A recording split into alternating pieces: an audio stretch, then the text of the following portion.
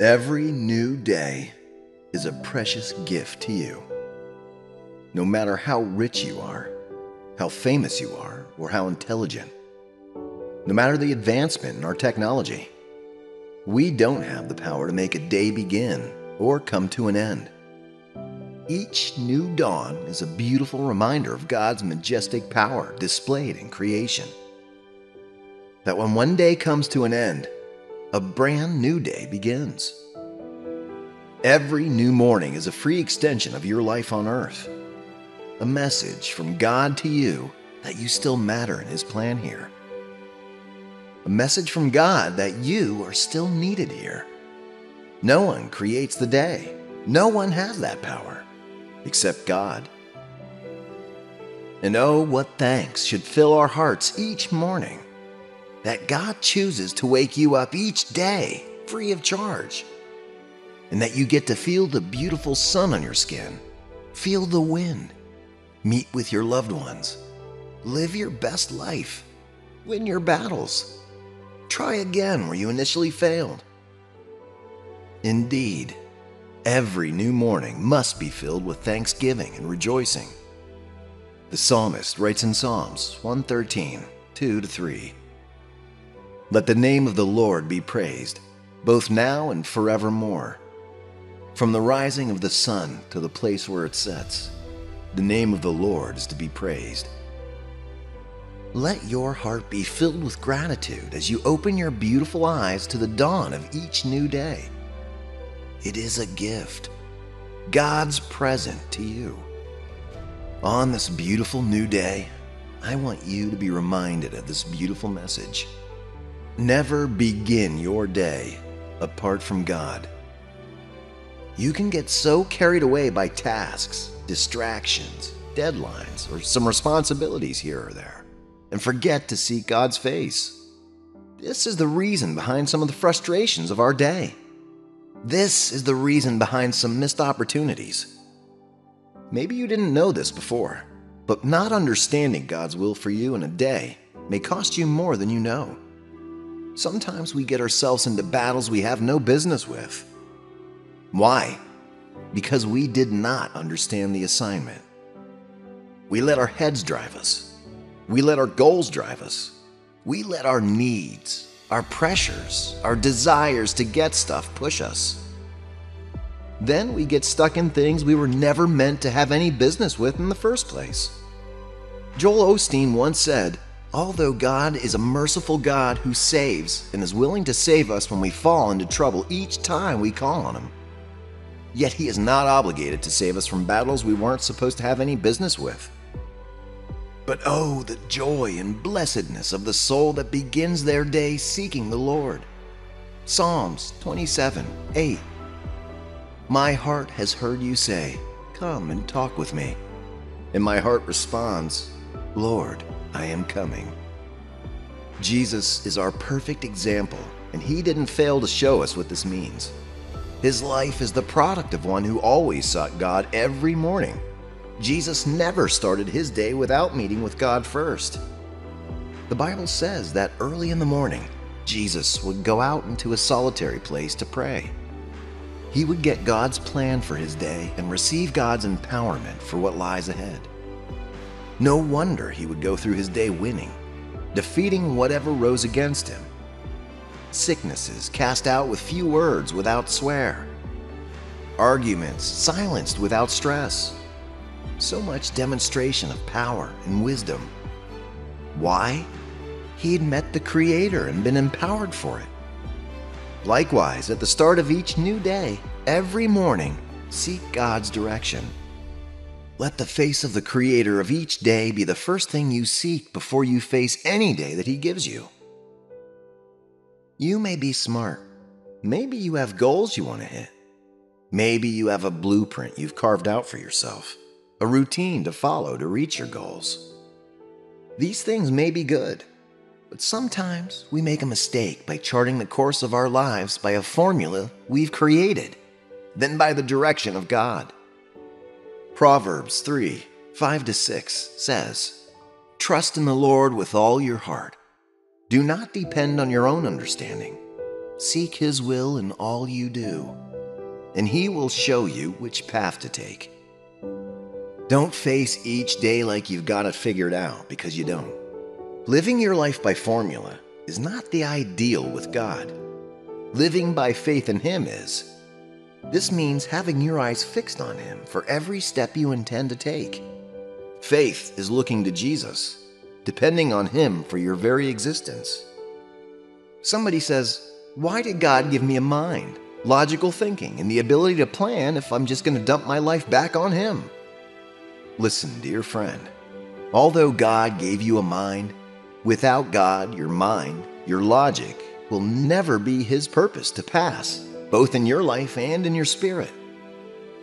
Imagine yourself with no knowledge or skill in construction, but in possession of all the bricks needed to build a skyscraper, the mortar, the idea, and the land, but not a single skilled builder at your disposal.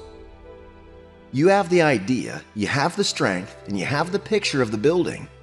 You have the land on which to build it. However, without a builder, none of them would serve their purpose in your life. You can build only what your basic knowledge affords you. But only a master builder would know how to take your idea and turn it into whatever you deserve. Leaving all your resources in the hands of the builder to complete the structure is not being irresponsible or being unfruitful. It means trusting his skill to serve your need. It's still your home. It's your idea. It's your project. But you can't make it work without him. For you to live in it and fulfill your intentions for that project, you have to do your job, which is to employ his services and give him what he needs to make that work. And then let him do his job. Psalms 127:1 says boldly, "Unless the Lord builds a house, the work of the builders is wasted. Unless the Lord protects a city, guarding it with sentries will do no good." Unless you build on God, the day will not be fruitful the way God intended for it to be.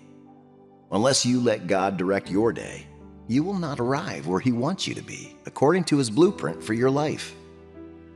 You are weak. God is not. You're limited. God isn't. You have no idea what lies ahead of you regardless of your plans. Yet God knows. He knows what's waiting for you at the office. He knows what's waiting for you in traffic. He knows about the things that will happen at your office, school, or business that day. He wants to show you. He wants to guide you. He wants to deliver you ahead. It's by seeking God's direction every morning that he opens your eyes to see what to believe him for. You see, sometimes you don't know how to believe God for his perfect will for you. Why? Because you haven't spent enough time with him to begin to see those things through his eyes. And listen, when there's nothing to believe for, there's nothing to expect from him. How can you blame him for something you never asked for, something you never sought from him? How can you wait for something you're not expecting? As you open your eyes to the beautiful new dawn, turn to him and say, "Sweet Father, thank you for the gift of this day. You're my shepherd and I'm your sheep. I may have my own plans for today or not, yet I lay it all bare before you. What would you have me do today? Where would you have me be? How would you want me to go about this or that?" Ask for direction. Ask for direction. When you talk to God like this, you're not giving him orders. You're instead seeking his will, his grace, his blessings. Some people go to God with orders. They go to inform him of what they've made up their minds about. They go to tell him what they want, rather than seeking what he wants. They take the place of the shepherd when they're only but sheep. Psalms 100:3. Acknowledge that the Lord is God. He made us, and we are his. We are his people, the sheep of his pasture. Submit your own plans and ask God which he would want you to do or not do today. Once David had the opportunity to retaliate against an attack on his family by the Philistines. He had the skill, the men, and the resources, yet he didn't. Instead, he went to God and he asked, "Lord, should I go after them?" If I do, will I win? Or will I be defeated? He acknowledged God. He submitted to God. He was willing to stand where God said to stand, to wait when God said wait, and to act when God said to act. God told him, "Go pursue them, overtake them. You will overcome them and recover what you lost." David did that, and he overcame his enemies. There's no doubt you've been praying when you wake up. But do you go to God on your knees and narrate your plans for the day before God like some secretary, then get up and out of his presence? Or do you seek him like your entire success depends on him? Because honestly, it does. You'll struggle without him. You'll keep failing if those ventures don't have his blessings. It's time to return to the feet of your Maker. It's time to come back to the sheepfold and wait for the shepherd. It's time to turn from the busyness of the world like everyone, and then face the Creator. He's got your life under control. You don't have to fear what's ahead of you. Seek God's direction regarding your job today, your relationships, your opportunities, your education, everything, and see how things will turn out. If you realize that God's in control, you will reaffirm your commitment to believe that His plans are for your good, and that you're not going to fret even when things aren't going your way. God is your greatest advantage. With Him on your side, success is guaranteed. You've been destined to win today. Start it with the help of the one who knows how to cross the finish line. The opportunity to see a new day is a gift that no amount of money can ever buy you. The rich, with all their wealth, cannot purchase days for themselves. No one has that kind of power except God. I want you to know that it is not your alarm clock, the cock crowing outside, the person who tapped you, or your own ability that wakes you up each morning. You wake up because God wakes you up. No matter how deep your sleep, how wonderful or terrible a dream you might be having, how tired your body, when it is time to wake up, you open your eyes. I need you to know that this is not your working, it is the working of God. Not because He owes you that, but because of His mercies. Your yesterday may have been filled with so many sorrows and disappointments. You may have committed so many sins yesterday and messed up so much. Yet you wake up to see a brand new day each morning as long as God wants. You see, our Father in heaven does not show us this kind of mercy because we are good enough for anything, but because of His mercies on us. So many good people, healthy people, kind-hearted and productive or ambitious people may go to bed but not wake up from their sleep in the morning. These people should have even more reasons than you to welcome a new day. Yet they aren't here right now. Not because they are bad people or they sinned against God. It's not that God loves them less than you, or anything like that. The answer is this: God chooses to show you mercy. Lamentations chapter 3, verses 21 through 23. Yet this I call to mind, and therefore I have hope. Because of the Lord's great love we are not consumed, for His compassions never fail. They are new every morning. Great is your faithfulness. No one knows what tomorrow looks like. The Bible does not even tell us that tomorrow is guaranteed. Though God promises long life and good things for the future, yet the sovereignty of it lies only in His hands and not in our plans. Proverbs chapter 27, verse 1 says, "Do not boast about tomorrow, for you do not know what a day may bring." You see, every new day is the tomorrow you planned about yesterday, yet many of us take it for granted when we do see it. The purpose of sharing these with you is so that you might learn the value of each day and consider every morning a blessing. The Bible says that God's great love is the reason we are not consumed, because His compassions never fail. Every morning you wake up to meet a new grace, a new mercy, a new favor, another opportunity to be better, to win, to change for good, to grow, and become who God wants you to be. Therefore, Regardless of how your yesterday or entire life has been, look at each new day through the lenses of gratitude. Look at each morning as God presenting you with a brand new gift called today, with a smile on his face and love in his heart, despite knowing you for who you are. Many times we look at the things we have or don't have yet, and we allow them to hinder our thanks. But look, my friend, your true gratitude shouldn't be only about what you have in your life or don't have yet. If you take out the time to analyze your life, you may find out that you have more than you are grateful to God for. Some of the things you may lack right now and think would make you more grateful if only God gave them to you is actually God doing you a favor. Why? Because through the limitations of our minds as humans, think we need some things in our lives, not knowing that those things have the potential to destroy us or even those around us. However, God, in his mercy and omniscience, understanding this, keeps us from having some of those things to save us from their effect. If only our eyes were open to see some of these things, we would know that we must thank God for literally everything going on in our lives every time. David wrote in Psalms chapter 34, verses 1 through 5, "I will extol the Lord at all times. His praise will always be on my lips. I will glory in the Lord. Let the afflicted hear and rejoice. Glorify the Lord with me. Let us exalt his name together. I sought the Lord, and he answered me. He delivered me from all my fears. Those who look to him are radiant. Their faces are never covered with shame."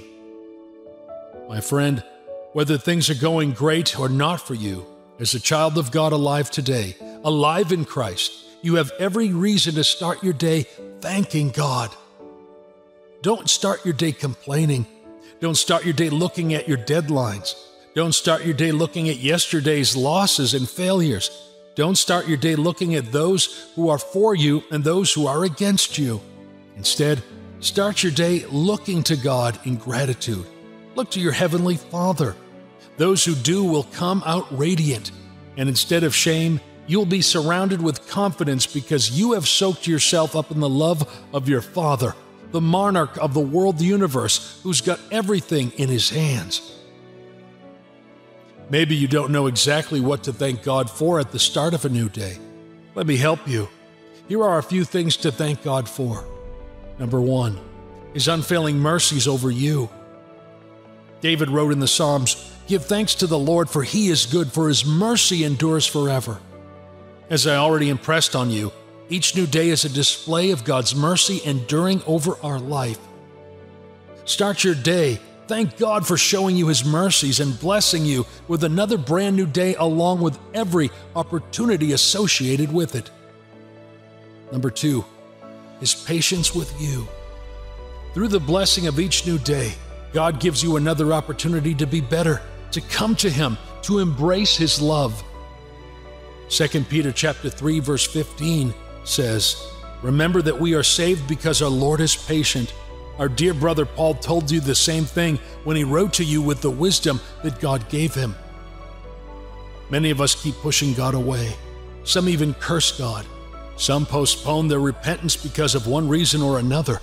Yet I want you to know this. With each new day, God is displaying his love and patience with you, not to encourage you to keep doing what you have been doing, but instead to have another chance to do what's right, to have another chance to come to him, another day to save your soul, to protect and deliver you. It's like the father of the prodigal son waiting earnestly for the son to show up on the horizon every day without giving up. If God could close the page on you, you'd be lost forever, but he hasn't yet. Instead, you have another day to come to him. Isn't that worth thanking God for? Number 3, the gift of salvation and eternal life through Jesus Christ.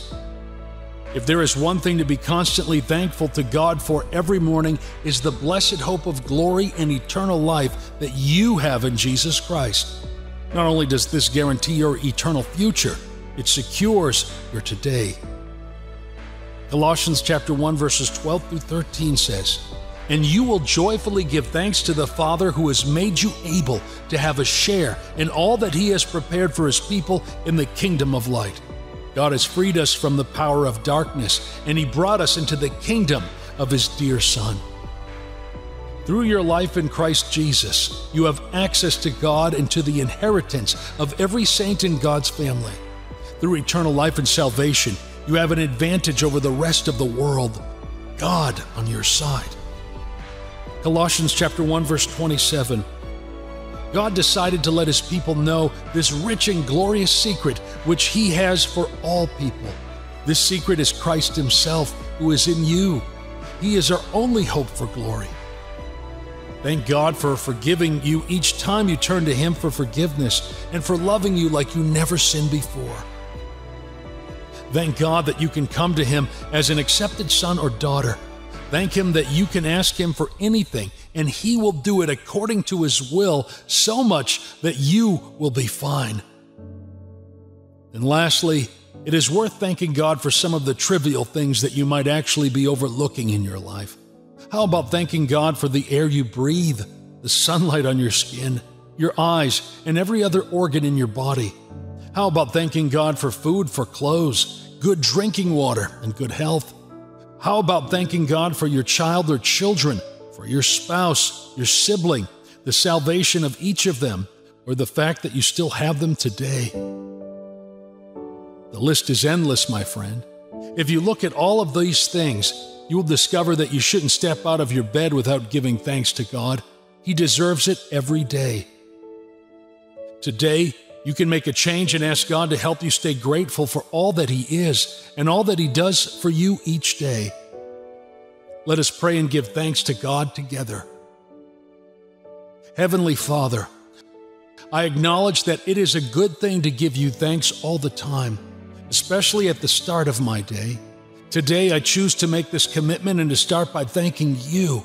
Regardless of what may or may not be happening in my life right now, I won't deny the fact that you have been good to me.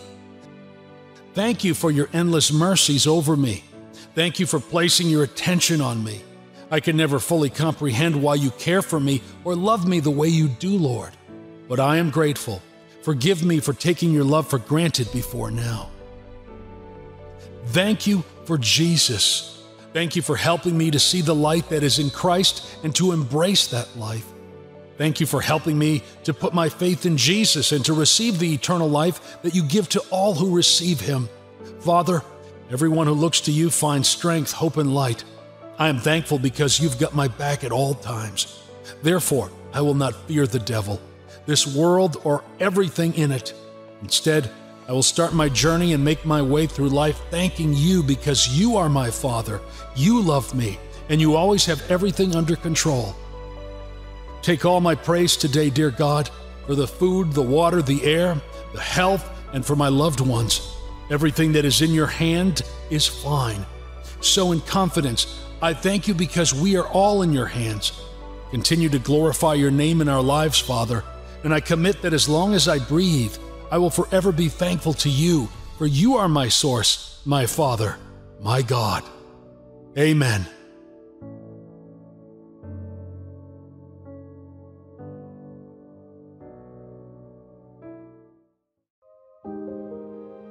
When the Lord considers our needs, He never overlooks even the tiniest detail, since His reputation is on the line. God has already handled the most difficult problems we will ever encounter far before we ever realize there is an issue. God had already planted a tree that would sweeten the springs of Marah ages before Moses would find them.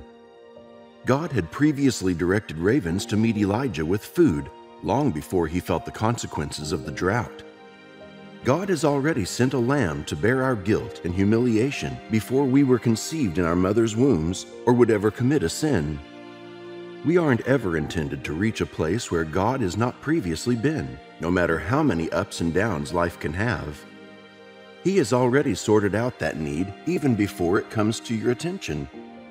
His timing can never be like yours or mine. It is perfect. It is magnificent. When He sets out to bless you, nothing can stand in His way. So don't worry, saying, "What will we eat?" or "What will we drink?" Or what will we wear? For the Gentiles eagerly seek all these things, and your heavenly Father knows that you need them.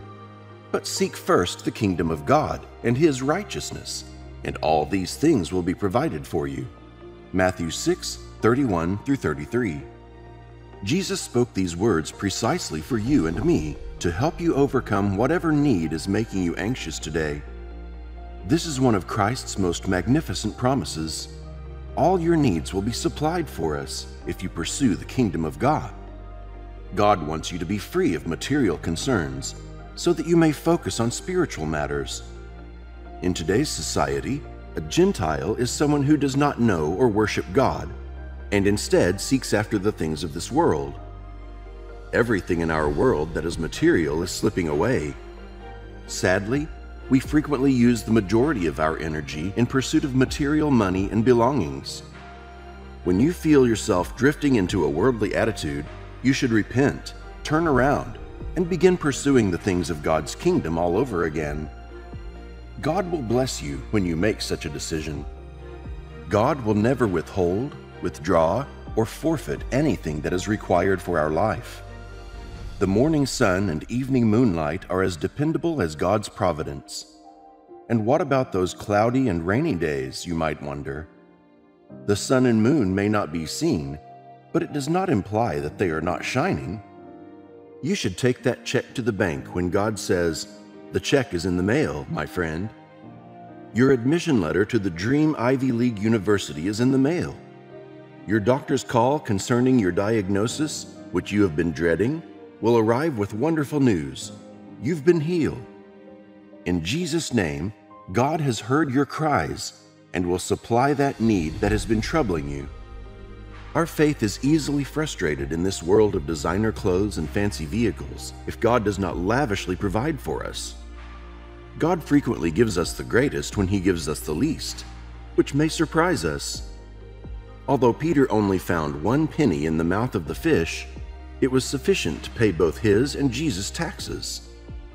Even though a little boy only had 5 loaves and 2 fishes, Jesus used them to feed thousands of people. That is where God's provision is hidden. We receive God's welcoming heart when we take from His extended hand. And once God sends Himself to us, we discover that we always have more than enough. As you beg God for more, approach Him with thanksgiving. Take a listen to what King David had to say about God's providence in Psalm 37:25-29. I was young, and now I am old, yet I have never seen the righteous forsaken, or their children begging for bread. They are always generous and lend freely. Their children will be blessed. Turn from evil and do good. Then you will dwell in the land forever. For the Lord loves the just and will not forsake His faithful ones. They will be protected forever, but the offspring of the wicked will be cut off. The righteous will inherit the land and dwell in it forever. The psalmist is not implying that if we serve God, we will never suffer difficulties. He is poetically stating that if we trust God and obey His plan, He will take care of us and satisfy our needs. God is our safe haven in storms and our refuge when the waves of life surge around us.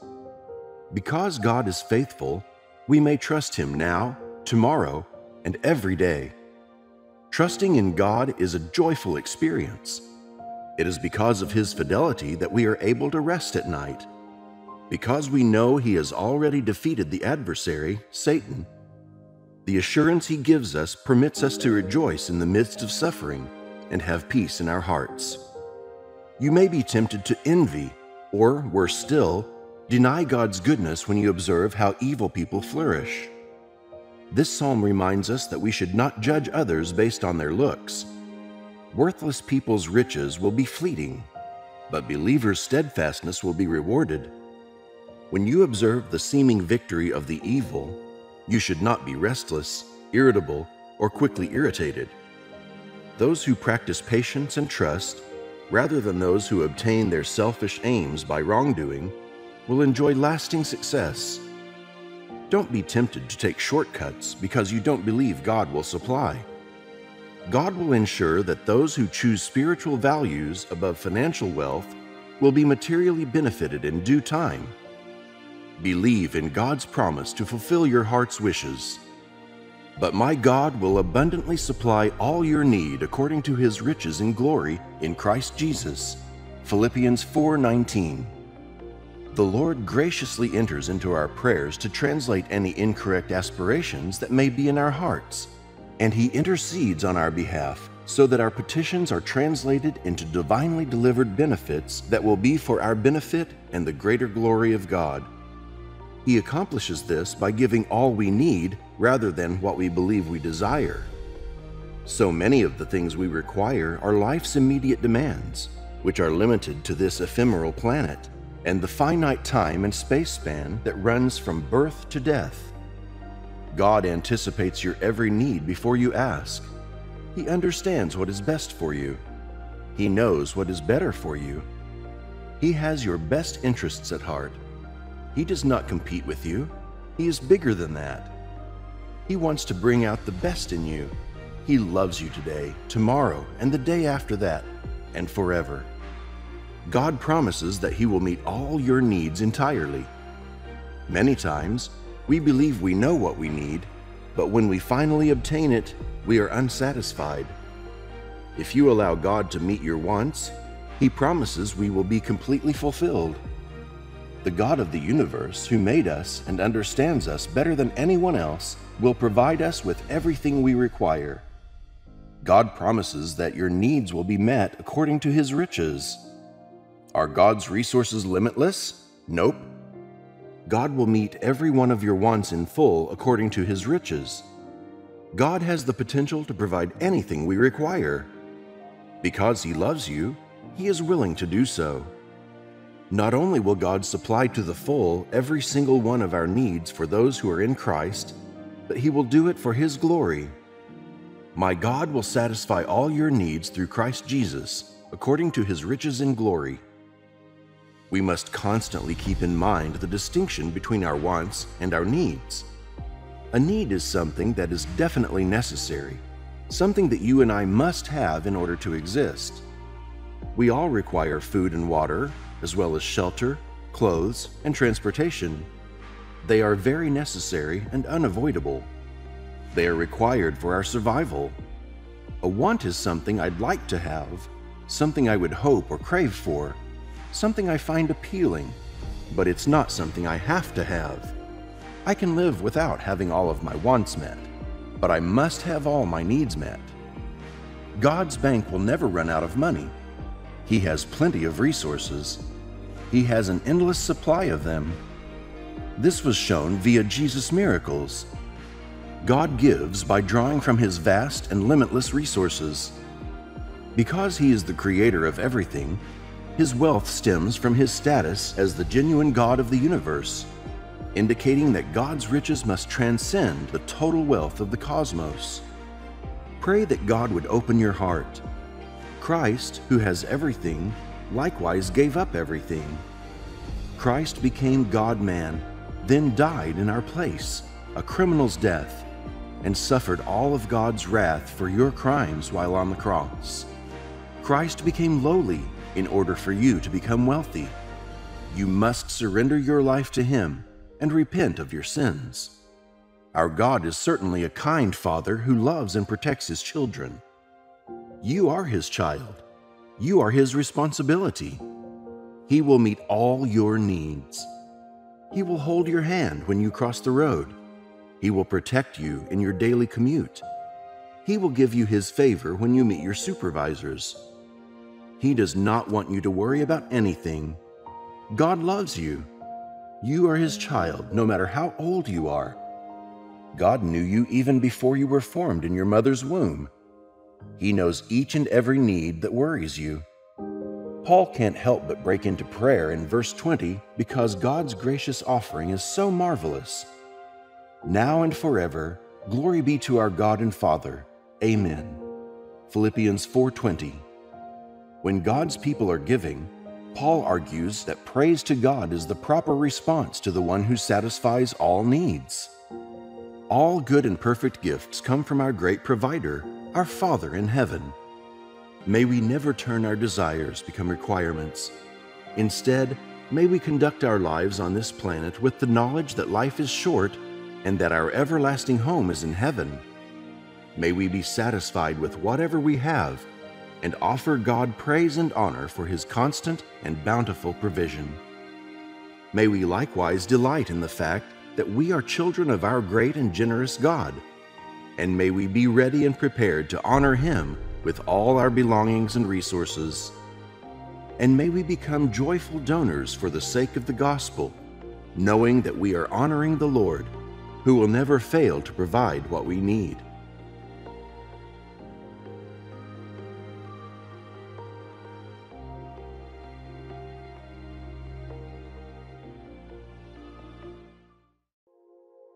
What is the whole sum of life? What is the greatest testimony of a life? Solomon, the author of Ecclesiastes and the wisest man before Christ, wrote the answer to this in Ecclesiastes 12:13-14. Now all has been heard. Here is the conclusion of the matter. Fear God and keep His commandments, for this is the duty of all mankind. For God will bring every deed into judgment, including every hidden thing, whether it is good or evil. The whole duty of man, he said, is to fear God and keep His words. In other words, a life pleasing to God must be the ultimate pursuit of every man. You see, this is the major purpose of God's creation. Every single purpose that you believe God created anything to fulfill is aimed at this one thing, to please Him. So when the eagle dives in on a prey and captures it for food, it is pleasing to God. When the wind blows and the rains descend, they serve a purpose. Nothing is out of order. Yes, there are natural disasters which may or may not be attributed to our man-made activities on the planet. Encroachment, deforestation, global warming, and a host of others. However, the existence of God's creation is to give Him pleasure, to please Him. Revelation 4:11 says, Thou art worthy, O Lord, to receive glory and honor and power, for Thou hast created all things, and for Thy pleasure they are and were created. Take note of that eternal fact, that God's will brought everything into being, and the existence of everything according to how He willed it to be gives Him ultimate pleasure. When God looks at you, He looks upon a creature whose very existence is an opportunity to please God. Sadly, our world today has forgotten who God is. They refuse to acknowledge the existence of His creation, and they debunk any idea of living a life that pleases Him. When Adam and Eve sinned against God, they had penalties for their sin. The first part being spiritual death, a separation from God. In separation from God's abiding Spirit, a new form took up root. Because, you see, there can't be a vacuum. It must be filled. Either God fills it or something else does. And in Adam and Eve's case, the sin nature entered. They received the nature of sin, which was transferred down the human race. Every living person became subject to sin, the devil, and finally, to eternal death, eternal separation from God. Romans 5:12. Therefore, just as sin entered the world through one man, and death through sin, and in this way came to all people, because all sinned. And as long as any person remains there, no matter how hard they try, they can never please God. That's why the increasing number of prison or prison sentences hasn't stopped crime from rising. Harsh sentences or punishments for wrong hardly discourages most people from crimes. You may tell yourself that you won't be doing anything wrong today, and before you know it, you're back where you started. And even if you find the most moral of men, without the life of Christ in him or her, they still fall short of God's justice system and is deserving of condemnation. The Bible says that our righteousness are like filthy rags before Him. However, when you and I made the decision to put our faith in Jesus Christ, God brought us from under the verdict of death and made us sons and daughters in His holy family. Not only so, in this new position, we can easily please Him. Romans 8:20-21.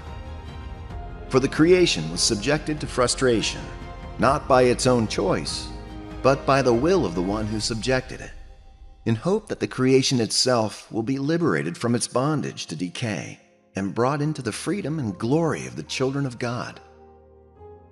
As a child of God, dear saint, now you have what it takes to please God. You should live a life that pleases God. It is what proves that you have indeed encountered the saving grace of Jesus and have the Spirit of God inside you. What does it mean to live a life that pleases God? It's making that conscious decision every day to put God first in all you do. It's waking up each day and bringing all your needs, your ambitions, and your pursuits before God.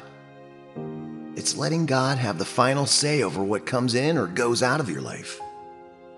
In simple words, living a life that pleases God begins when you make up your mind to surrender to Him every day. From the day you received Jesus into your life, you gave God permission to preside over your life. And when God takes over a life like that, He changes everything. He doesn't fix the old, He changes it. God doesn't come into a chronic smoker and try to offer recovery therapy. He doesn't come into the life of a drug addict, a murderer, thief, or liar, and then try to refurbish them.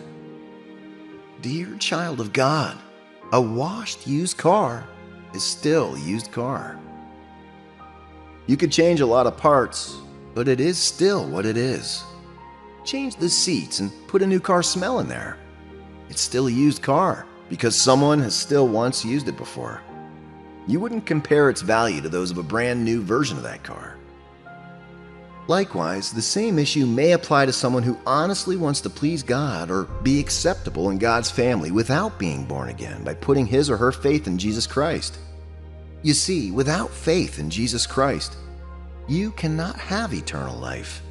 And without this life, you cannot receive the ability to please God, no matter how hard you try.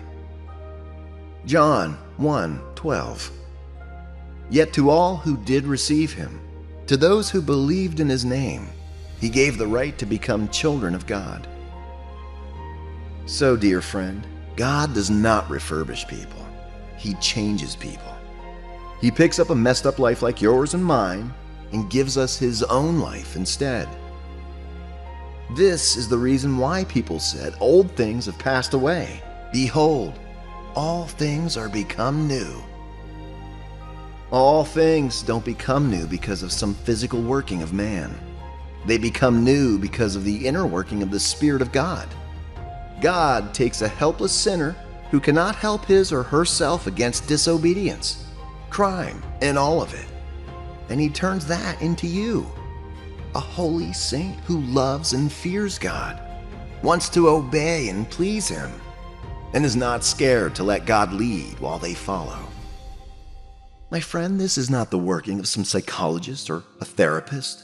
It is the transforming power of God from old to brand new. Yet this video was made to edify your mind and witness to your spirit that you are God's child, and that you can do what will make him proud of you. This video was made with you in mind, that if there ever was anyone who could live a life pleasing to God, that is you. Why? Because you are a child of God, no longer with the nature of sin, nor a slave of it, but with the nature of God. And although this transformation will not reveal itself overnight, it's a steady process, one with a list of endless possibilities, and a future that's full of hope, especially in the life that's to come when you leave this world. The manifestation of this divine transformation will only be possible through your surrender to the Holy Spirit of God every day. Hebrews 11:6 says, "And without faith it is impossible to please God, because anyone who comes to him must believe that he exists and that he rewards those who earnestly seek him. Maybe you're asking, what is the relationship between faith and surrender and being able to please God? You see, faith is taking hold of everything you know about yourself and about your situation and submitting the authority of that knowledge under the authority of what God says it is. We could say that faith is submission. It's submitting my fears to God and choosing not to give in to fear because He told me so, and I believe Him. It's submitting my lusts to Him and expecting to carry out my daily activities without the tension that comes from battling lusts in my mind all day long. It's believing that God says I am dead to sin, and that regardless of what I feel right now, sin has no control over me. Romans 6:6-7. For we know that our old self was crucified with Him so that the body ruled by sin might be done away with, that we should no longer be slaves to sin, because anyone who has died has been set free from sin. Therefore, can you live a life that pleases God? Is it possible to be holy? The answer is yes. Yes, you, the person listening to my voice right now, can please God. Yes, you, no matter how many times you think you've failed God, can live a holy life. Don't forget, dear friend, that the righteousness we get by receiving the life of God in us is a gift. It's not the product of our working, but the gift of God given through Jesus Christ. So when we got it, it became an anchor for all the righteousness that would proceed through us by the things we demonstrate now that we are saved. Through God's gift of righteousness, we are sanctified vessels. Therefore, since you've received the gift of acceptance before God through faith, you can live in it also through the same faith. Only this time, this faith is called submission. Now when you pray, when you read your Bible, and when you decide to practice what it says, it comes from a place of love for God and a willing submission to live for Him than for yourself. When you wake up in the morning, you must understand that it is another day for you to go out there and be God's man. It's another opportunity for you to continue being the person that God intended for you to be the best way you can. Therefore, to fulfill that desire of God for you, you have to yield yourself to Him. Hand Him the reins of your life. God cannot strengthen what He can't use. He won't give you the strength and grace to go please your fleshly cravings and all. Instead, the Bible tells us that God gives His grace only to the humble and those with a broken spirit that trembles at His word. Are you a believer but you still struggle to live a life that pleases God? Stop struggling. Start trusting. Stop trying to make yourself stop. Start submitting to the very things you've been trying to suppress all by yourself before God and trust Him. When you wake up every morning, say, Father, help me to surrender to you today. Give me the grace to do your will and the strength to obey you, no matter what you may ask me to do. That is a prayer of a person who wants to live a life that pleases God. Talk to God like that. Then, submit yourself to Him to take the lead every day.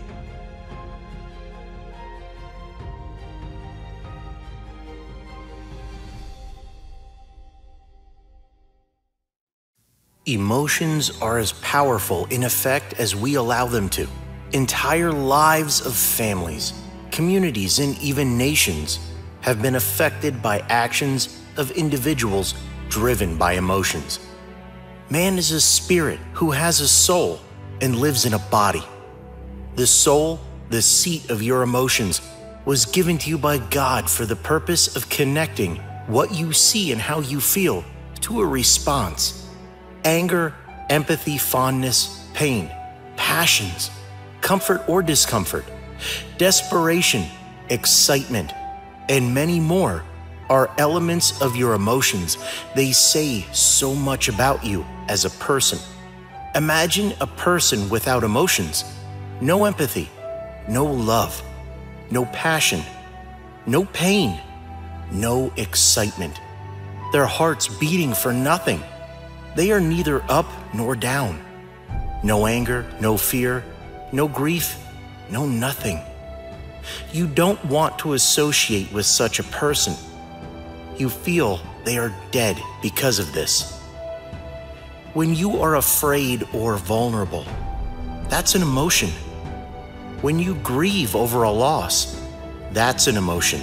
When you feel despair as a result of uncertainty, that's emotion. Emotion is not a bad thing in itself. When you are passionate about something, that's emotion as well. When you empathize with someone, that's emotion too. When you feel confidence, that's emotion. You just bought a puppy and you're gushing over it with fondness. That's emotion. You listen, watch or remember something funny, and you laugh. That's emotion. You feel the need to keep going without giving up. That's emotion. Emotions are a language of our subconscious mind transmitted to us to initiate defining actions in a moment. Your strengths and your weaknesses manifest themselves in the emotions that you transmit from the signals you receive. Although you are a spirit, the signals from your spirit can sometimes work with the signals from your subconscious self, your soul, your emotion. It could be God, it could be the devil, people, or just you putting yourself in that spot. This is why your emotions are not so much the kind of things you want to build your life on. It is why you must learn about your emotions and how to control it. Because you see, your emotions are like waves. Today they may be up, and tomorrow they may be down. You might have met people who switch between modes or self. It wears you out being around them, doesn't it? However, this discourse is about you. So let us focus on you right now. The Bible says something about focusing and pursuing your life's course to the fullest. Philippians 3, verse 14 through 15. I press onward, the goal to win the prize for which God has called me heavenward in Christ Jesus. All of us, then, who are mature should take such a view of things. And if some point you think differently, that too God will make clear to you. Everyone who is mature should take such a view of things. Did you see that? Are you mature? What view is that? I need you to really listen because it gets interesting now. You see, you can control your emotions by knowing who you are, by knowing what you are. You are the person in the driver's seat. You are the one who is in charge. You call the shots here. You were not made for your emotions. Your emotions were made for you. Emotions are suggestions submitted to you through your mind. You, the real you, are the one who chooses what response to give. If you let your emotions take the driver's seat, there will be chaos. There will be conflict. Have you ever had conflicting emotions before? That situation where you wanted one more thing, but felt something else. That situation in which every part of you was screaming aloud, and you just didn't know what to do with yourself. You were stuck between giving in and giving up. That you just stood there like you weren't even alive. Do you realize that those emotions manifested along with your inability to arrive at a conclusion? You didn't know what you had to do at that time, and you were an embodiment of conflicting thoughts and responses. If you knew what you had to do, you'd know to silence every other thought and the emotion that accompanies them, and you'd stand on the choices you've made. Your flesh, your body does not always enjoy change, nor the adjustments that come with it. And guess what? It will suggest lots of emotions to you in a bid to persuade you to accept whatever it wants. Pressing, like the Apostle Paul wrote, is not a sweet experience when you start it. It requires effort. It requires work. And boy, does our bodies hate work. Yet you see, that is what it was made for. That's what you were made for. You were created for the great things, not to settle for the less. Remember, we are still focusing on you right now. Do you remember when you wanted to quit? Why was that? What happened? Was it the pain? Was it the pressure? Look at it this way. Everything you faced, the challenges, the pressure, the pain, they were never meant to break you. Instead, they were meant to break your limitations. What are your limitations? Your weaknesses, your sentiments, your comfort zone, your wishful thinking. All these are your limitations. We were all raised to believe that challenges and pains are negatives, but that is not entirely true.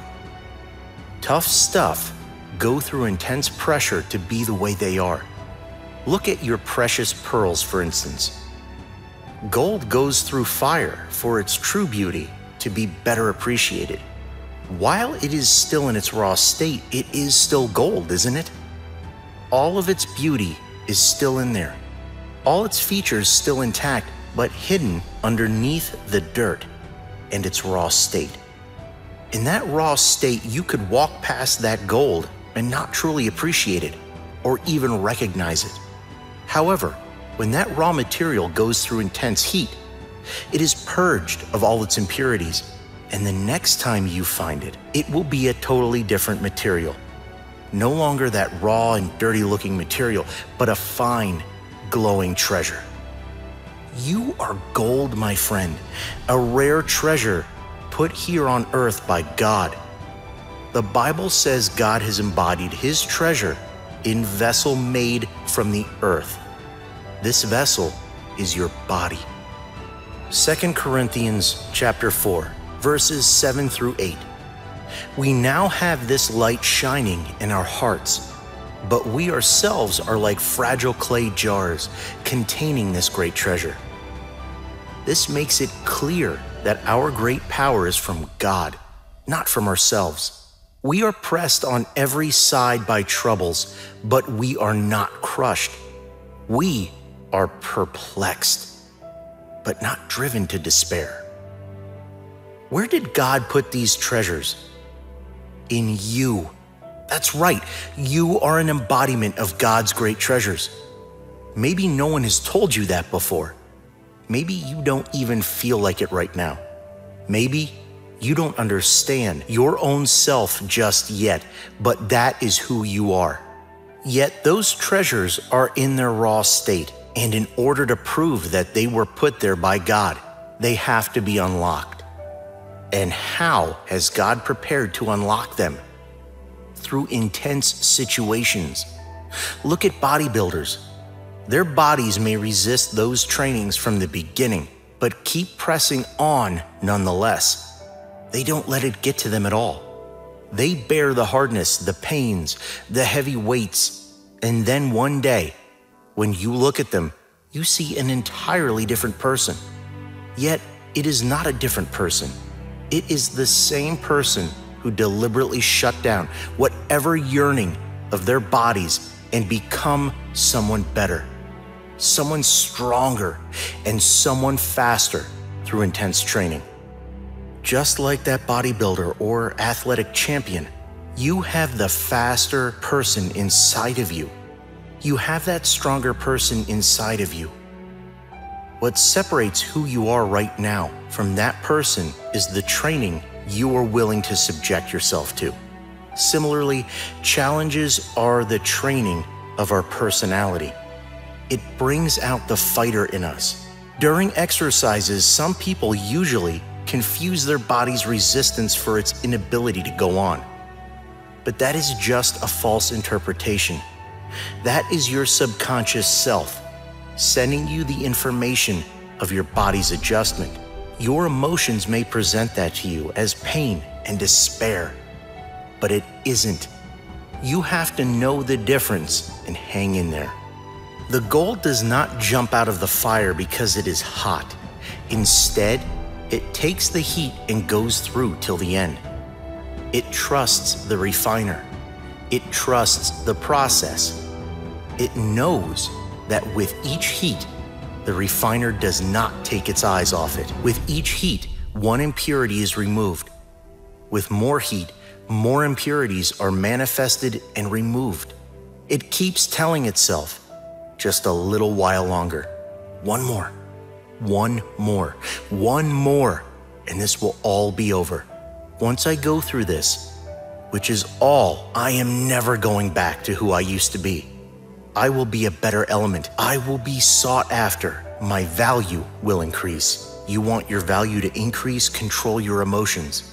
You want to be sought after? Control your emotions. You want to change? Take control of your emotions. You must have control.